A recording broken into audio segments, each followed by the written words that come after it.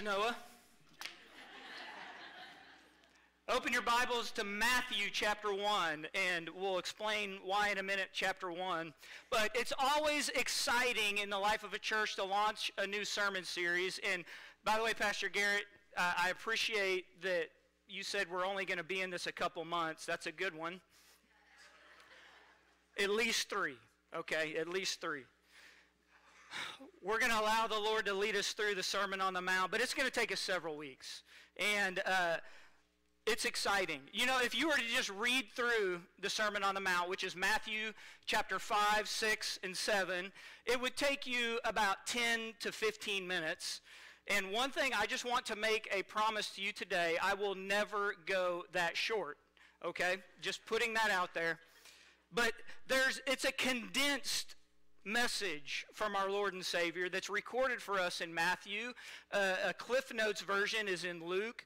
But we're going to spend some time going through this because it is an amazing sermon and the longest recorded sermon of Jesus in all of Scripture. So we're going to spend some time going through it. And if you're new with us, we had gone through Genesis chapters 1 through 11, and then we went through Malachi chapters 1 through 4, kind of bookended the Old Testament.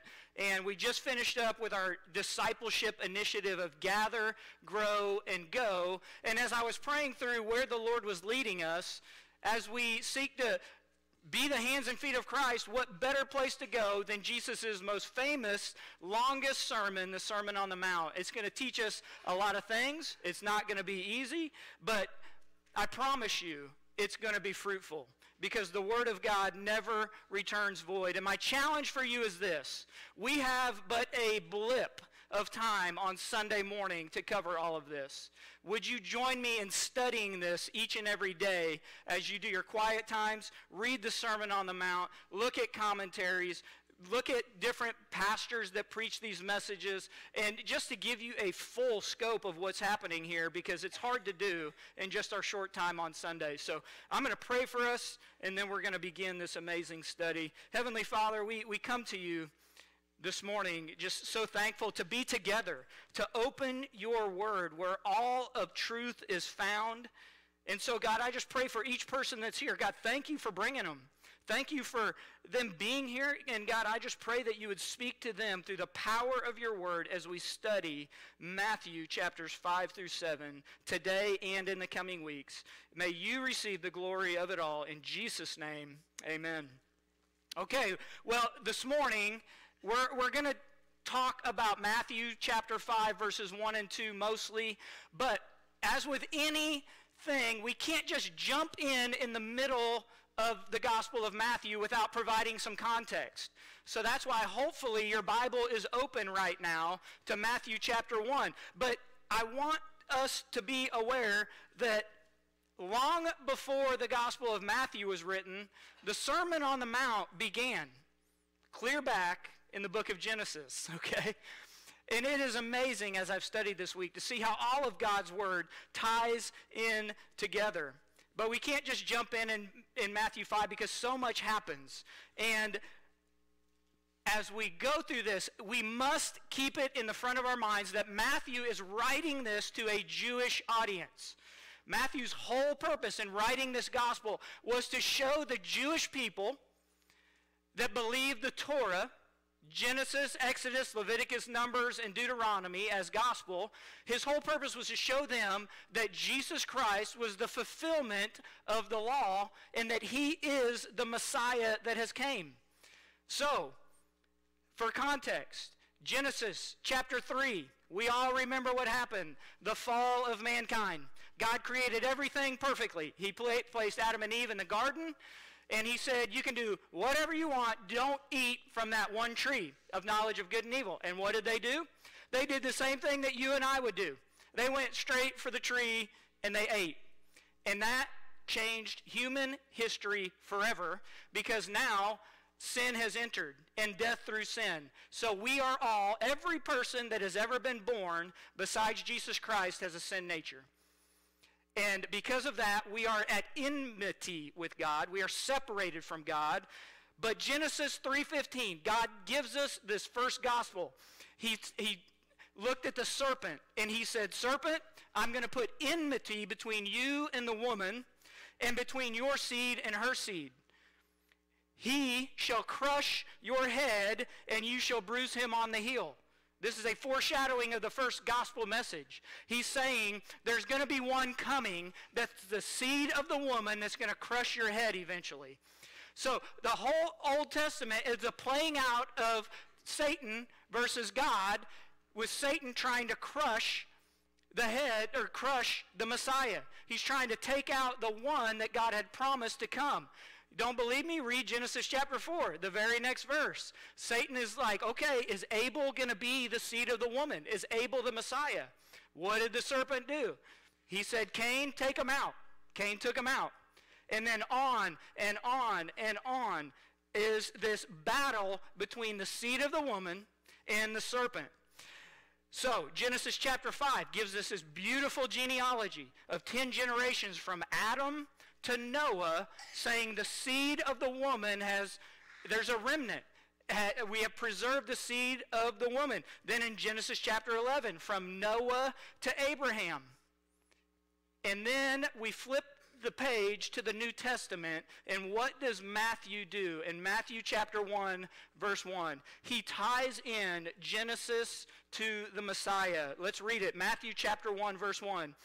The record of the genealogy of Jesus the Messiah, the son of David, the son of Abraham. Right off the bat, he's saying, look, Jewish people, David was not the Messiah. You thought he was, but he's not. Abraham was not the Messiah. You thought he was, but he's not. Verse 2, Abraham was the father of Isaac. Isaac wasn't him. Isaac was the father of Jacob. Jacob didn't turn out to be him. Jacob was a deceiver. Jacob was the father of Judah. And then in verse 17, he sums it all up. So all the generations from Abraham to David are 14. From David to the deportation to Babylon are 14. And from the deportation of Babylon to the Messiah, 14 generations. So if you and I are going to write something to convince people, we're probably not going to start off with our family tree. But Matthew knew that he had to make the framework here of the Jewish people understanding this was God's plan from the jump. He had this figured out from the beginning. He knew that the Jewish people were going to come back at him with this, so he starts with the genealogies. Aren't you glad we didn't read all of Matthew chapter 1? Okay. All right. But look at Matthew chapter 1. We just read verse 17. Look at verse 18. Look at that. Now, the birth of Jesus Christ was as follows. He immediately tells us who the seed of the woman is, who the Messiah is. And then Matthew chapter 2, what happens? Mary and Joseph flee to Egypt. Why did they flee to Egypt? Because the serpent was trying to take out the seed of the woman. Herod said, I want every boy killed under 2 years old. He was after Jesus. But God had a plan, and he allowed them to flee to Egypt. Jesus was fine. And then in chapter 3, who comes on the scene? This man that was prophesied in Malachi as the forerunner for Christ. His name is John the Baptist. And John the Baptist shows up and says, repent, for the kingdom of God is at hand. John the Baptist baptizes Jesus, symbolizing the launch of his earthly ministry in a sense. And then in chapter 4, what happens? Jesus and Satan have a showdown in the wilderness. By the way, how many days was Jesus in the wilderness? Anybody remember? 40 days. How many years did Israel wander in the wilderness? 40 years. It's like God knows what he's doing. It's amazing. Jesus is all throughout the Old Testament, and that's just more proof of it. Matthew chapter 4, so Jesus begins his ministry there in verse 12. Then Jesus calls his first disciples in verse 18, Peter, Andrew, James, and John. And then in verse 23, as Noah just read, Jesus' ministry in Galilee began. And then we get to chapter 5, the Sermon on the Mount. So that's the plan. And today, I want to set the table for us as we study this for the next several weeks. That's why we're only going to cover these first 2 verses. However, it's so important that we have that foundation. So keep those things in mind as we continue our study here. But let's just jump in. I've got 3 points. We're going to move through these fairly quickly. Number one, Jesus saw the crowds. And again, I got this straight out of Matthew chapter 5, verse 1, because it says this, when Jesus saw the crowds. There you go. Jesus saw the crowds. Now, it's important for us to remember, and we can't skip by this, because we can often read through Scripture and say, okay, you saw the crowds, that's great. But remember what the end of Matthew chapter 4 said. Jesus was going all throughout Galilee. He was healing people of all kinds of diseases and sickness, and the word was spreading all throughout the region. Okay, and then verse 25 in chapter 4, it says, large crowds followed him. So Jesus, he was known. Everybody was flocking to him. What is he going to do next? He is performing some crazy miracles. I want to go and see what is going on. And then I want to take us to Matthew chapter 9, because this is later on in Jesus' ministry. It says this about the crowds. Jesus was going through all the cities, all the villages, teaching in their synagogues and proclaiming the gospel of the kingdom and healing every kind of disease and every kind of sickness.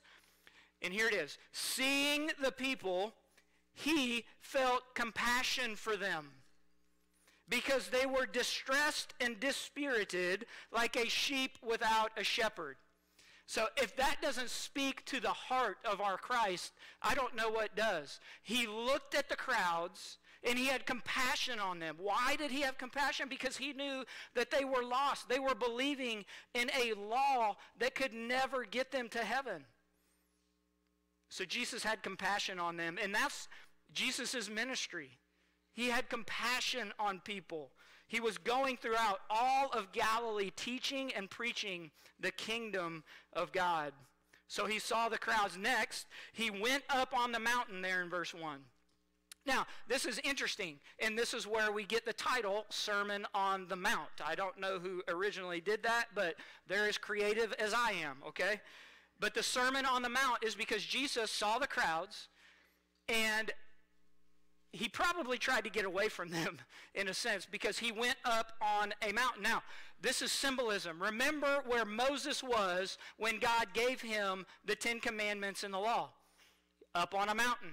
Again, Matthew is teaching a Jewish audience that this is the Christ, the Messiah, that is coming to fulfill all of that. So there's some symbolism there by going up on the mountain. There's also no doubt Jesus was probably trying to get some rest. In chapter 4, he was preaching and teaching and healing and just ministering to the people. He was probably trying to get some rest and get away from the masses of the people. But I think there's another reason, and it's not explicitly said here, but I think Jesus went up just to see who would follow him. Just to see, do you really want to hear what I have to say? Now, the location of this, and we've got a couple pictures for you, the location of where Jesus was on the very northern edge of the Sea of Galilee. That's not a great picture. However, okay, so the Sea of Galilee is the blue part, okay, for those of you that need a little bit of help.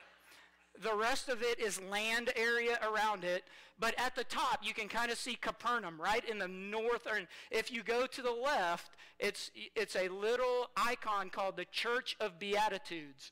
There is actually a Roman Catholic church there to this day, and they built it in the spot that they thought was the location where Jesus was. So I hope these pictures can kind of show you the landscape a little bit of what is there. So this is way off in the distance. You can see the Church of the Beatitudes. So this is the middle of the sea looking north, and somewhere on that hill was likely where Jesus walked up, sat down, and taught the Sermon on the Mount. We have one more picture there. There's the Church of Beatitudes looking out onto the Sea of Galilee. By the way, how many of you been to Israel?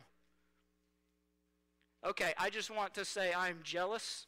I want to go so bad because it just makes this come alive. So, Pastor Garrett, maybe we need to do a mission. There's people that don't know Jesus in Israel, right? Let's go evangelize them. Okay, Sea of Galilee, that's where this happened. So next, at the end of verse 1, or on in verse 1, it says, Jesus saw the crowds, he went up on a mountain, and after that he sat down. Now, Jesus didn't sit down because he was tired, although he probably was tired, but he sat down because that was the posture of the teacher in that day. The rabbi would sit down, and the church or the congregation would stand up. And so I thought we would just try that this morning. So we're going to do that. I'm kidding, we're not going to do that. But that is how they would teach in those days. The rabbi would sit, the church would stand, the disciples would stand up, and that's how it went down. But who was in the crowd? Now this is important because it says Jesus saw the crowds, he went up on the mountain, and he sat down.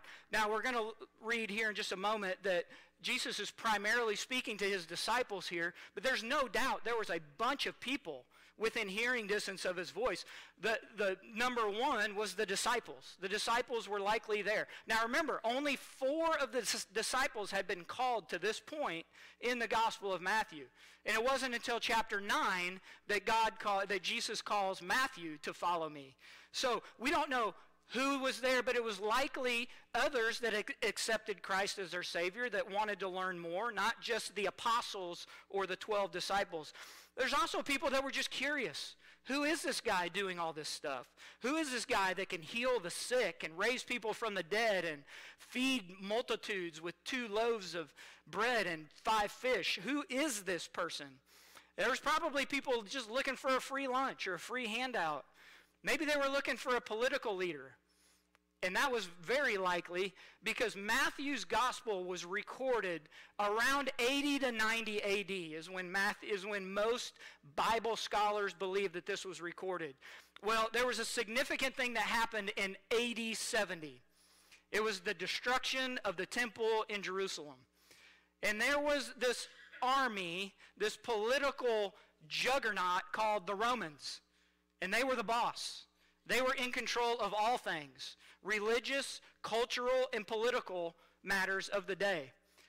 So there was probably a whole bunch of people gathered around saying, is this the guy that's going to free us from the Romans? Is he going to overthrow their army? Man, I hope so. I want to go hear what he has to say.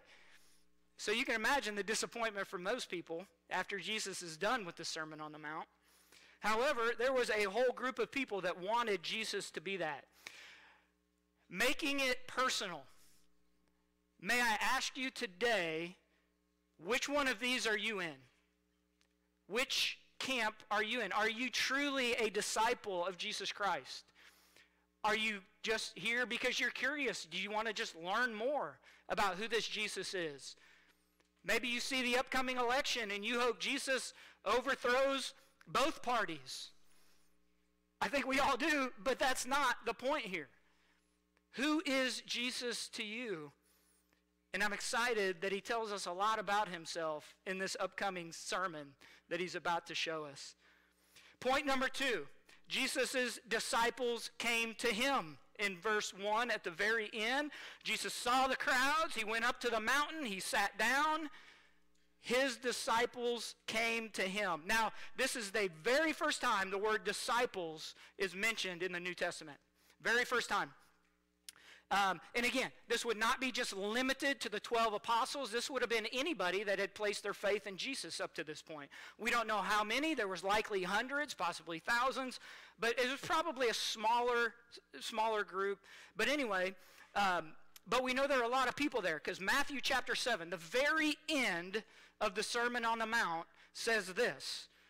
When Jesus had finished these words, the crowds were amazed at his teaching, for he was teaching them as one having authority and not as their scribes. So we know that they had not heard preaching like this before. By the way, this is a word for us today. If you go to a church and the Word of God is not opened and the pastor does not talk about Jesus Christ, and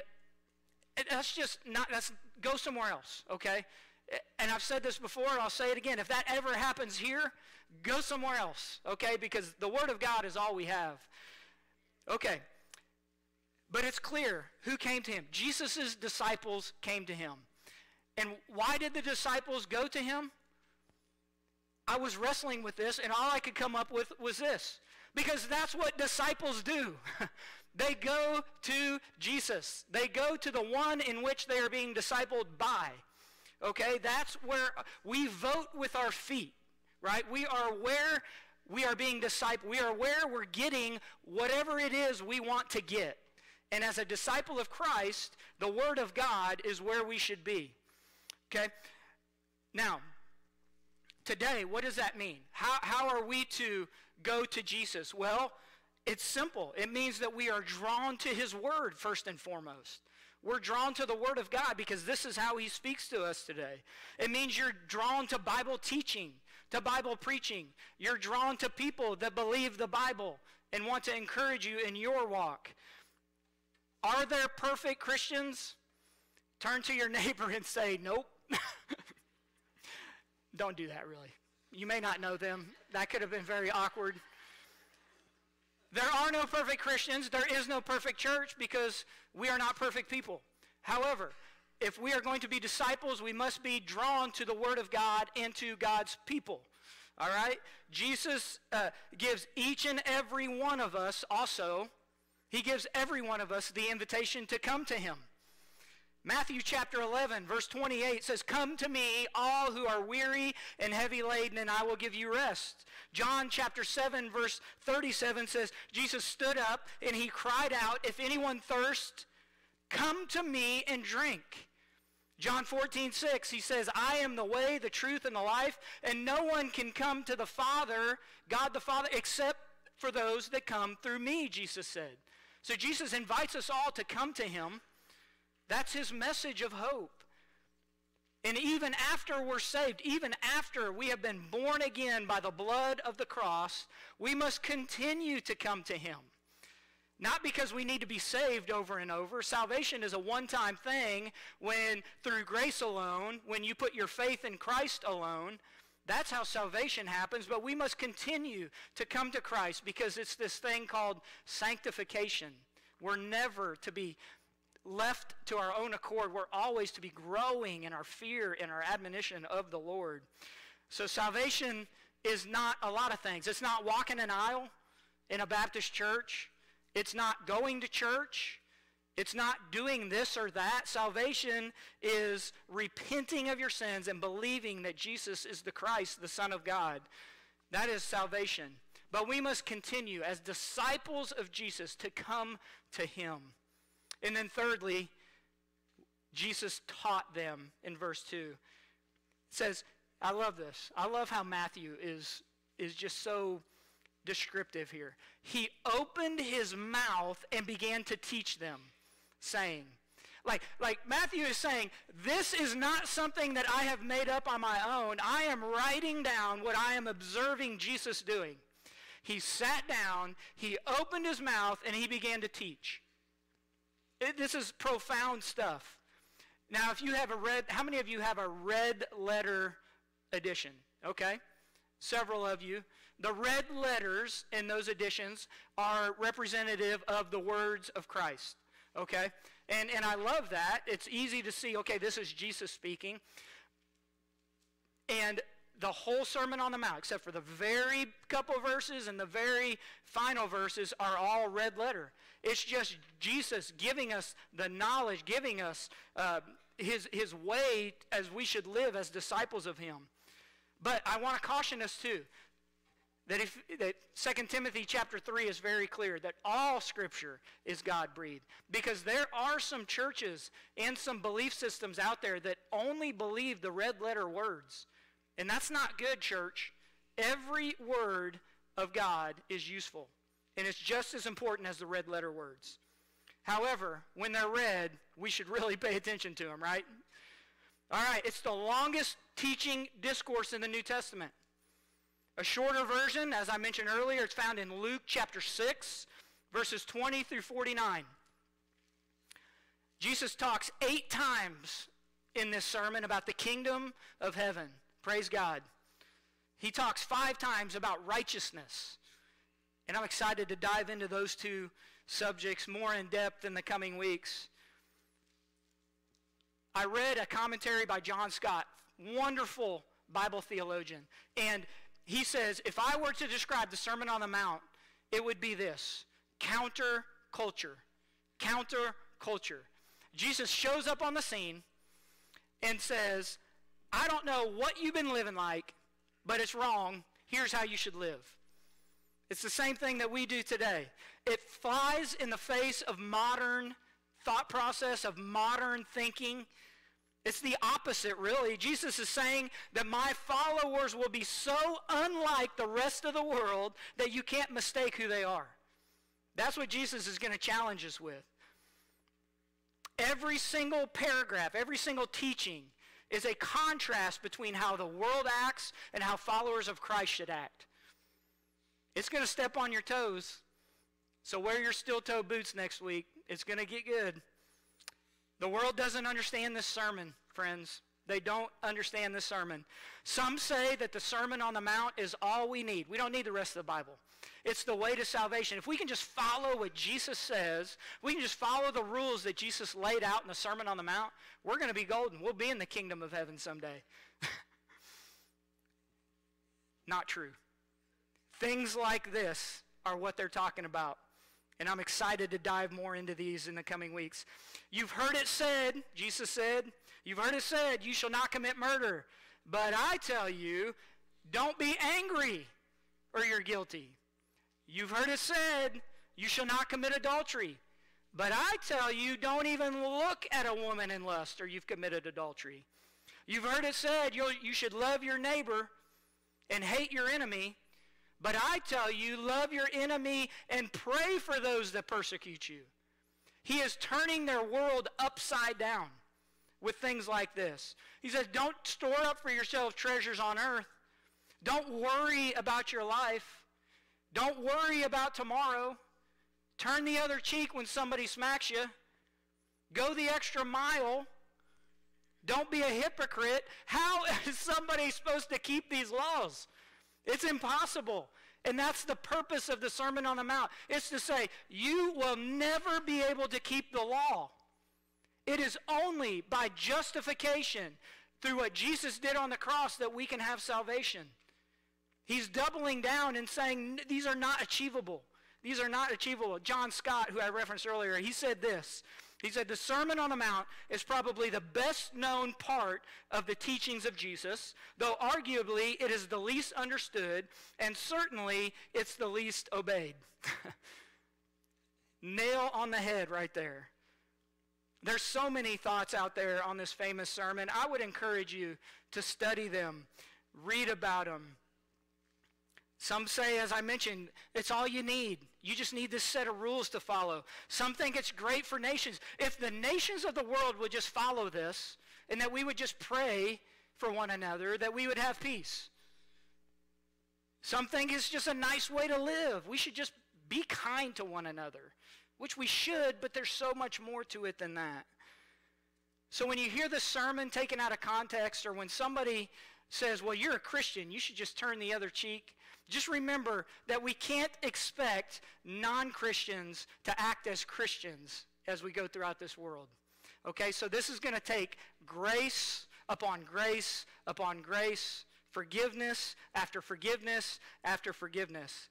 But I want to really finish with this. If you flip your page over to Matthew chapter 6, Matthew chapter 6 and verse number 8, it's almost a summary of the Sermon on the Mount. It says this: so do not be like them. And he's talking about hypocrites. He's talking about people that are not like Christ. He basically says, don't be like them. It's the same message that God has given his people from the beginning of time. Let's look at Leviticus chapter 18. It'll be on the screen. You don't got to find it. Leviticus chapter 18, verses 1 through 4. Listen to what God says. Then the Lord spoke to Moses, saying, speak to the sons of Israel and say to them, I'm the Lord your God. You shall not do what is done in the land of Egypt where you lived, nor are you to do what is done in the land of Canaan where I am bringing you. You shall not walk in their statutes. You are to perform my judgments and keep my statutes, to live in accordance with them. I am the Lord your God. This is Jesus' way of saying, I'm going to phrase it to you another way. Don't be like the world. And how are we to not be like the world? It's a tough ask, and it's a lifelong process, but we're in this together, and I'm going to help you through it, Jesus says. If you will be my disciple, if you will make my word a lamp unto your feet and a light unto your path. The Sermon on the Mount was not given in order for people to know how to get to heaven. There's not a simple gospel presentation in any of this. But it's a sermon that was given as instructions for those that have given their life to Christ as a way to live their lives in light of what he's done for us. So as we work our way through in these next few weeks, I just want to give us a word of caution as we do this, because it's so easy for us to think legalistically. If I do this, then God will do that. If I obey God, then he will bless me here. If this, then that. And that's not the way he works. It's easy for us, friends, and I am guilty, first and foremost, to call out other people's sins and not my own. Jesus talks about that. Take the log out of your own eye before they remove the speck out of theirs. But we have this notion that the sins that I don't commit are more heinous than the ones that I do. And therefore, we're going to be outspoken about those. We're going to be outspoken as I can be about homosexuality. How dare they think that they can be a homosexual and enter the kingdom of God? Take the log out of your own eye, church, and before you remove the speck out of theirs. Because there is forgiveness at the foot of the cross for all who call, who repent, and place their faith in Jesus Christ. Let's refrain from legalism. It's easy for us to say, well, the Christian on the other side of the aisle or the Christian that I just met, they're not as committed as I am. Where are they? They weren't here for 2 weeks in a row. Where are they? Pastor Garrett, you call them. Go call them and find out where are they. What is more important than church? Right? This is what I'm saying, church. What is Jesus' ministry? Love the people, and through loving the people, God will work. It is God who brings the conviction, not you and I. It is God who does this. Now, should we reach out to people we haven't seen? Absolutely. Ask them, hey, what can I be praying for you about? We missed you. We missed your sweet family. But let's do it in love. Legalism is a dangerous, dangerous thing. Next thing is, this is not something that we do. These list of things that Jesus lists out, these are not things that we do for God. It's something that God does through us. And how do we conform?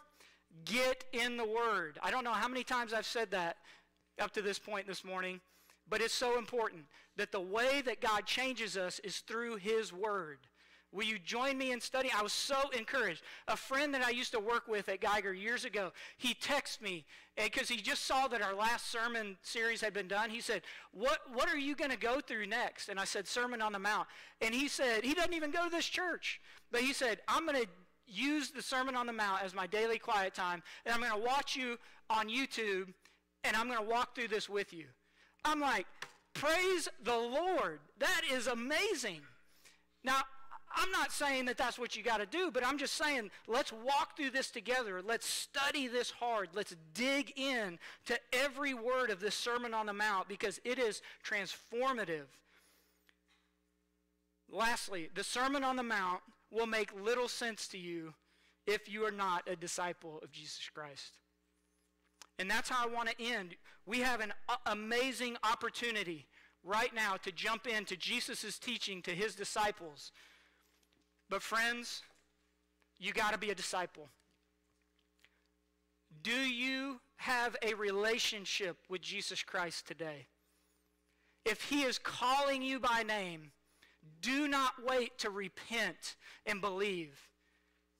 What better time than now, as we launch out into this, to really take inventory of your life, to say, am I truly a disciple of Jesus Christ? Do I know him? Do I love him? If there was a Chiefs game across the street right now, where would you be? Uh-huh. I missed it. I hope you said here. Okay, all right. But that's what I'm talking about. Who is your Lord? Is it Christ? I pray that it is. Heavenly Father, we are so grateful for your word. God, thank you for these people that have come this morning, eager to hear a word from you. God, desiring to study your word, desiring to deepen their relationship with you. God, what a privilege it is to be part of your church here in Baser, Kansas in the year 2024 with everything that's going on around us. With the election coming up in November, with the mess of our society, calling good evil and evil good, with just the little everyday things in life that can trip us up. God, we thank you for your word that draws us back to you so that we can recalibrate our compass on what truly matters.